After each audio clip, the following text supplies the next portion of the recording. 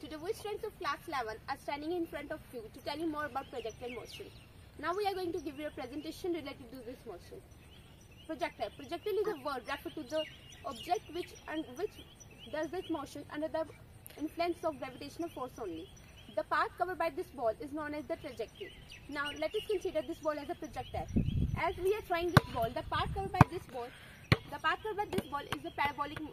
Now I am going to tell you more about time of flight.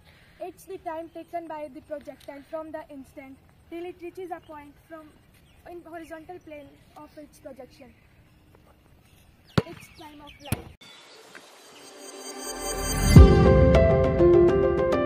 If we want to calculate the velocity of a projectile during projectile motion at any instant, which is given by v is equal to under root vx square plus vy square, where vx is equal to horizontal component of a velocity and vy is equal to vertical component of a velocity.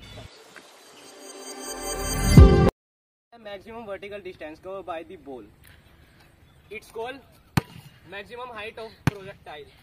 I am going to throw this ball with some initial velocity which is making an theta angle which is 45 degree. The maximum distance covered by this ball will be maximum.